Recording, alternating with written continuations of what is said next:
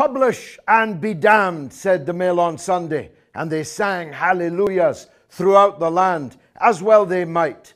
The Mail on Sunday published stolen material from the outbox of the outgoing British ambassador to Washington or the inbox of the Foreign Office in London and plastered it all over their front page, bringing down the ambassador, almost wrecking Britain's relations with the Trump White House and causing an international convulsion, paralyzing diplomacy between two formerly close allies. In the middle of 2 weeks of publication, the Metropolitan Police Scotland Yard warned newspapers not to publish any more stolen material from the cache of emails. The entire political class united against the Metropolitan Police.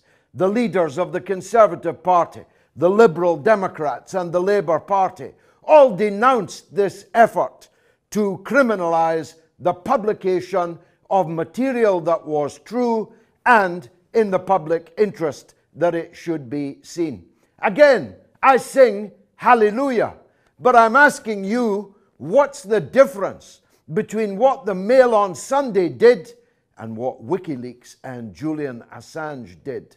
Why is the editor of the Mail on Sunday the cock of the walk, the toast of Fleet Street, while Julian Assange is behind the grim prison walls of Belmarsh, awaiting deportation to the United States, where he may face 170 years for doing exactly the same thing?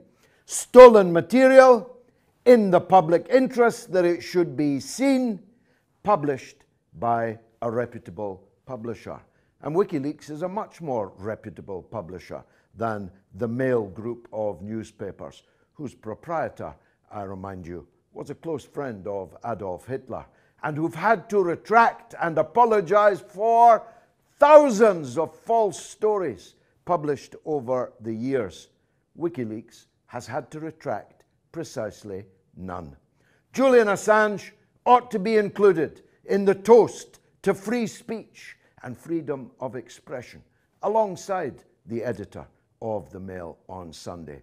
If it's true, if it's in the public interest, it's going in. That ought to be the watchword of all decent publishers.